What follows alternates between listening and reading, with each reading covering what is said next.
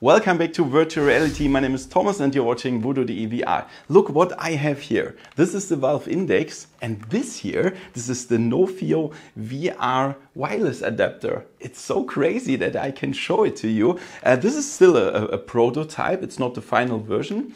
But they are here from Nofio, and now I can try it, and I'm really excited about that. So everything you need to know, for example, the upcoming Kickstarter campaign is in the description below as soon as it's online, and all other information I'm really looking forward to do and to try it. And it will be very exciting for people that want to have their Valve Index wireless. Thank you to my sponsors, VoodooDE VR, Opperman Events, Virtual Escape, Slim Beats and VR Rock prescription lenses. Let's have some fun with the video and let's go! VoodooDE. Okay, how does it work? So, short explanation again. So, as I already said, this is still a prototype. You can see it on all edges. It's 3D printed, it's pretty big, it's pretty heavy on the head, but in the final version, it will be smaller, lighter and stuff. And what you're gonna do is you disconnect all the cables from the Index, of course, and then you connect the wireless adapter via DisplayPort, USB-C and battery, of course. The included battery will last 2 hours, but you can connect additional power banks. And as I understood, you can switch them during the during it's activated, so you don't lose any time. It's just it doesn't switch off. That's really cool. And the next thing included in the package later will be the Wi-Fi 6E router. The one that I had here is, of course, also prototype. It's 3D printed. It's very loud and very big, and it has 4 antennas. But later it will be smaller. Not so loud, of course, and only 2 antennas, and smaller. So the cool thing on this device is you can place it anywhere. You don't have to place it on the wall like with the Valve Vive wireless adapter. That's pretty cool. And yeah, I will show you now a small scene through the lens so that you can see it's really wireless. And after that, a small Alyx gameplay, and after that, the conclusion. So let's go.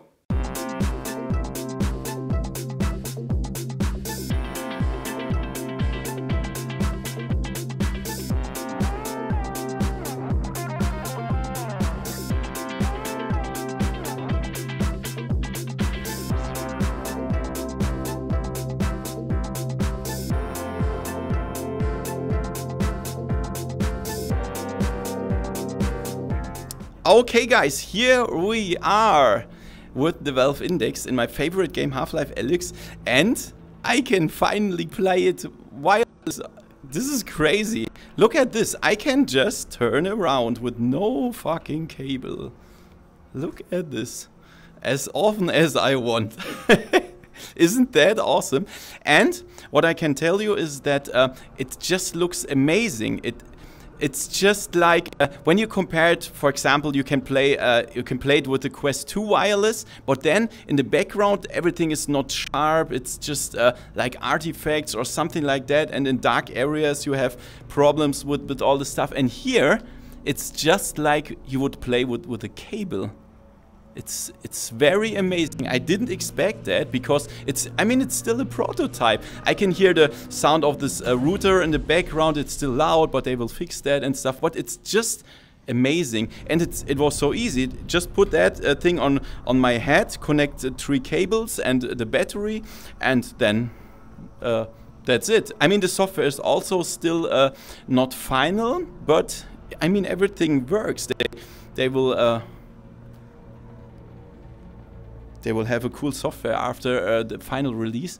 And yeah, I don't see any problems. Even when I turn my head very fast, I mean, I never do that when I play, but when I try that, it's just nice.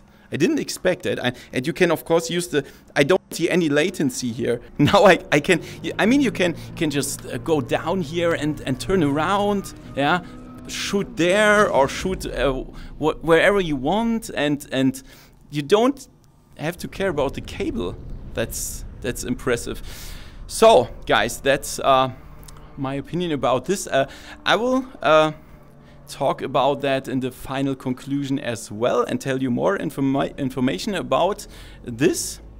So that was impressive. Let's go back to the studio and talk about it.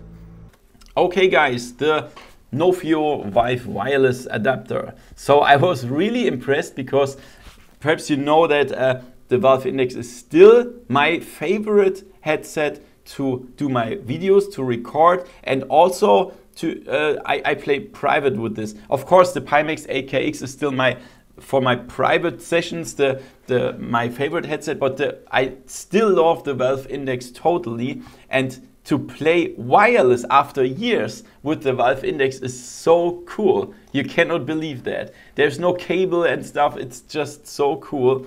And I didn't see big problems. Yeah. So it's still a prototype. So the sender is doing some, or receiver is doing some noises, but this will be fixed in the final version. There was also something that sometimes the picture was a little bit blurry for a split second, not very often, sometimes. And I asked them, what is that? And they told me, this is because when the connection gets poor, I have a not so good connection here, Wi-Fi, because there are a lot of thousands of Wi-Fis that are disturbing here. So it could be that this happens because of the Wi-Fi.